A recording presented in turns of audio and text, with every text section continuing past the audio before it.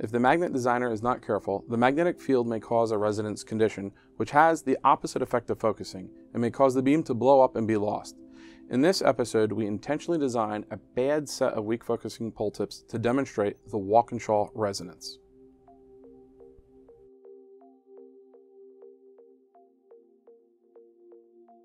We recall from the previous Betatron motion episode that only a small taper of the pole tips is necessary to create a sufficient magnetic field gradient quantified by the field index n to simultaneously focus the beam in the vertical and horizontal directions in what we call weak focusing. First, let us look at our good pole tips, which were designed by Carolyn Chun in 2001. The taper, which opens the magnetic air gap with increasing radius, causes the field index to start at 0 at the center and grow positive.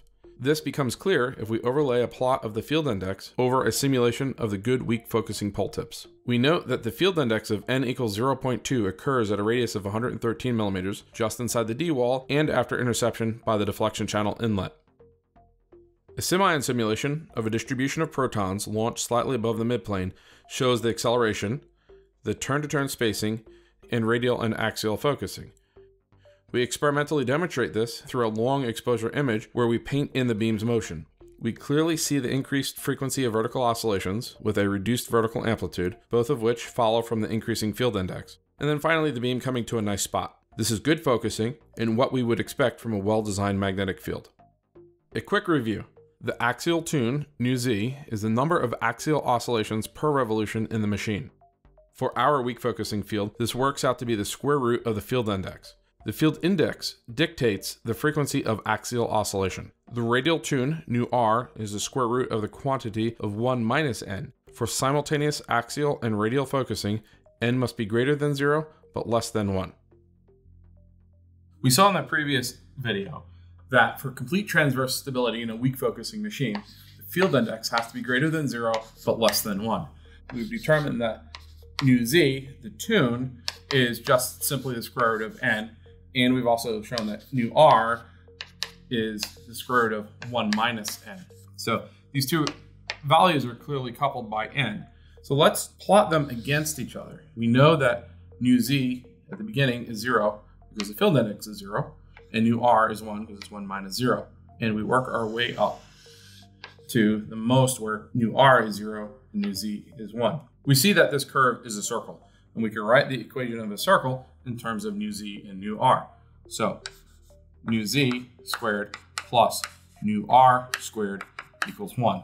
Making the substitutions for n and 1 minus the square root of n, we get the square root of n squared plus the quantity of the square root of 1 minus n squared equals n plus 1 minus n, n's cancel out, equals 1. And in the weak focusing cyclotron, the ion starts out at µz equals 0 and µr equals 1 and climbs.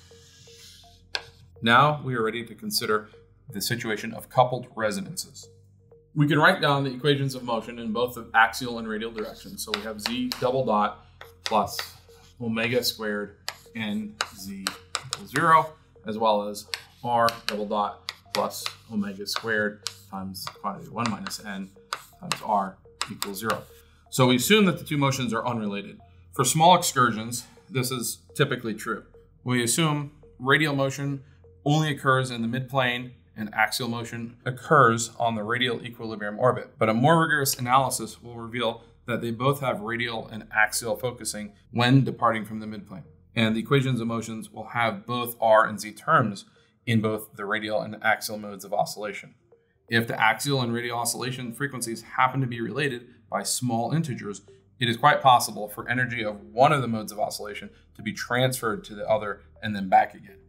In principle, this is okay, since there is a finite amount of energy. However, especially in the case of a cyclotron, where there's only a small axial clearance, large radial oscillation amplitudes that are transferred to vertical would scrape the ion on the D and then be lost. This type of a resonance, where a fixed amount of energy can be exchanged between modes of oscillation, are called coupled resonances, or also known as difference resonances, which can be represented by A µz minus B µr equals C, where A, B, and C are integer values, and of course µz and µr are the tunes. Return to our circular curve and we draw a box at the integer value of 1 for both nu r and nu z, we can draw lines that satisfy the low integer value for a, b, and c. We can see that these lines intercept the circular curve. The first one occurs at field index equals 0.2. The equation of that line is nu r equals 2 nu z. The field index point of n equals 0.2 encounters a disastrous blowup of the beam and is called the Walkinshaw resonance. Because of the nu r equals 2 nu z being a difference resonance, any error in the radial direction represents a finite amount of energy, which then, if it's completely coupled into the axial direction, bounds the amplitude in the vertical direction. So we can calculate directly what that is.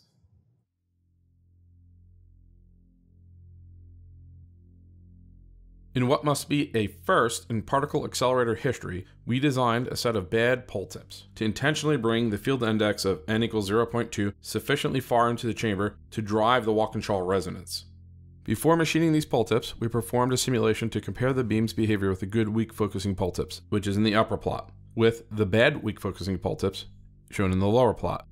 In the upper plot, we see nice Betatron motion coming to a focus at the full periphery of the machine. However, in the bad weak focusing field, shown in the bottom plot, we see the beam start off okay, but when it hits n equals 0.2, the beam vertically blows up, scrapes on the D lids, and is lost, leaving no beam to make it to the periphery. The following semi and simulations show a single ion accelerating normally and then encountering the Walkinshaw resonance. Its motion wildly whips between the axial and radial directions. This view shows the radial projection only, and depending on where you're viewing it from, on how big the turn-to-turn spacings can become. Satisfied that this would work, we machined the bad poletips. We horizontally scaled the 12-inch diameter poletips to 10 inches, but kept the vertical scale the same. A 1/4 inch thick extension remains in order to bolt the poletips onto the magnet pole pieces. The taper is now 21/1000 of an inch over a 4-inch run. We remove the good poletips, mount the bad poletips, and install the chamber.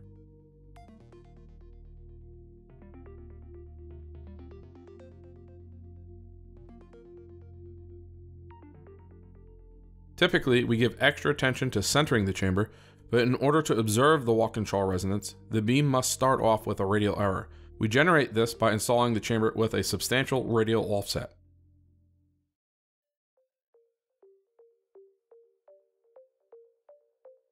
With the chamber reinstalled, let's pump down, turn on, and tune for beam.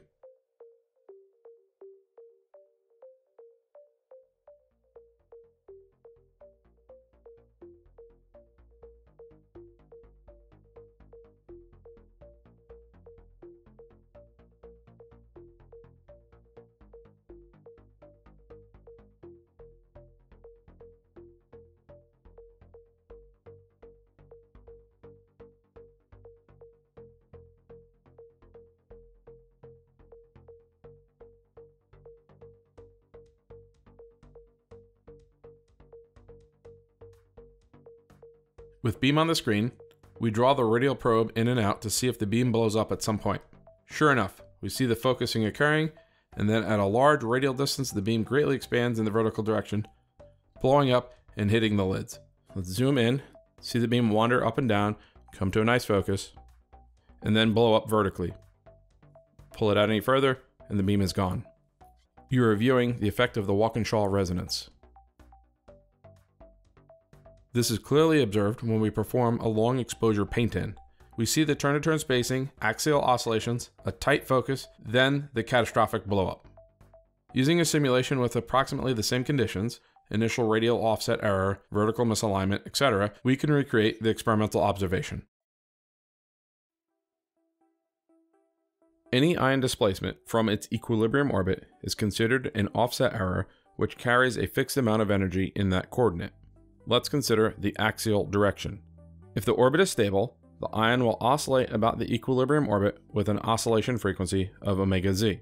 The ion reaches a maximum displacement of z max, and by taking the first derivative, we see that the ion crosses the equilibrium orbit with a maximum velocity of z dot max. From the first derivative, we can say that z dot max is equal to z max times omega z. Then, the stored energy, T sub z, can be determined from the maximum kinetic energy of the equilibrium orbit crossing velocity, 1/2 m z dot max squared. Make the substitution, and T sub z can be written as 1/2 m times z max squared times omega z squared. Rearrange to solve for z max, which is 1 over omega z times the square root of twice the kinetic energy over the mass. Remember from the Betatron motion episode that the tune is the frequency of oscillations about the equilibrium over the ion's revolution frequency, or the cyclotron frequency.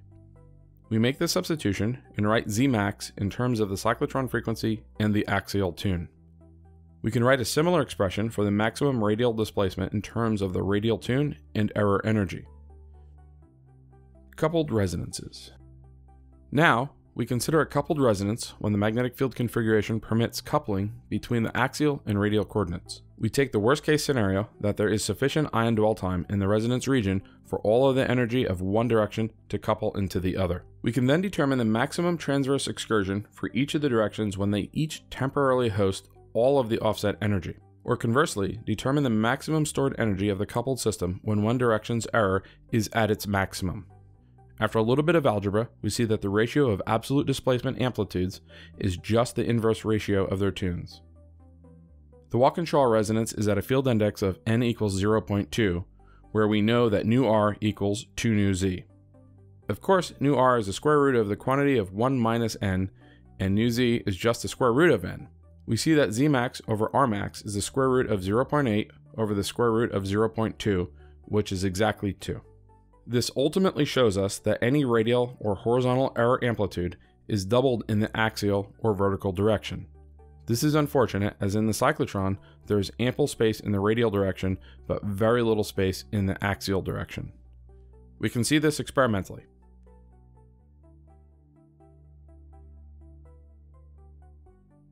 Here we see another long exposure pole demonstrating the Walkinshaw resonance with different initial conditions. The large turn-to-turn spacing allows us to see how the vertical extent is double that of the radial extent.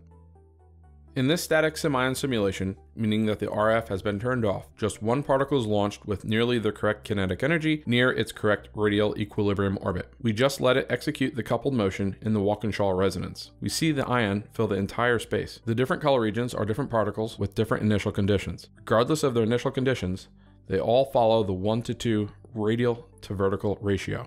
We again can draw a 1:2 rectangle and see the ratio in the experimental observations as well. At this point, we've seen the entirety of the subsystems necessary to generate, accelerate, and deliver a beam onto a target. In the next episode, we dive into the cyclotron's nervous system, the machine, protection, and control.